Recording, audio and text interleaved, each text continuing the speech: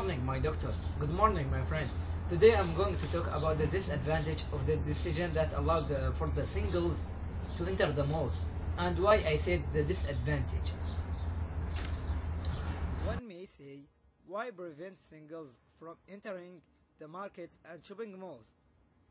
We say that the optimal question must be asked, why allow the singles to enter these malls and commercial markets? These malls and markets, all of the shops and centers are private samples of women and children, not for the men. So why allow the singles to enter these centers which are filled with women and families? First stop with the many negative aspects of this decision which come in the committee's recommendation. According to them, were singles gathered outside the mall, the markets and the mall, and subsequent irregularities and harassment of women.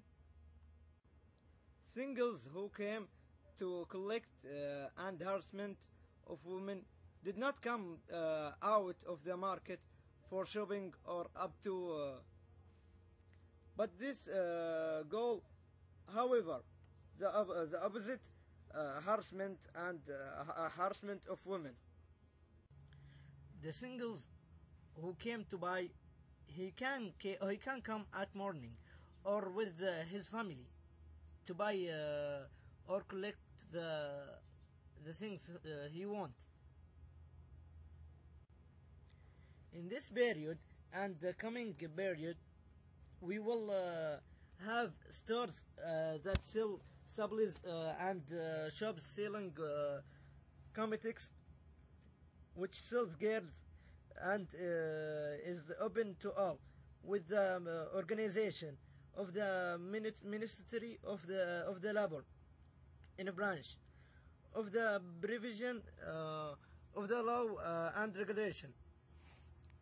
How will be caused with the entry of singles have heard on issue of relationship meeting and retired since the implementation of this resolution and before being allowed to enter for singles.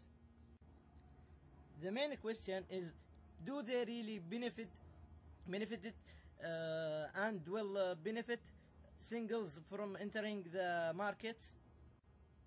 No. Singles need places to enter it and deny their own attention and must be created to contain them and dump their energies and fill their free time, including benefit them. Thank you.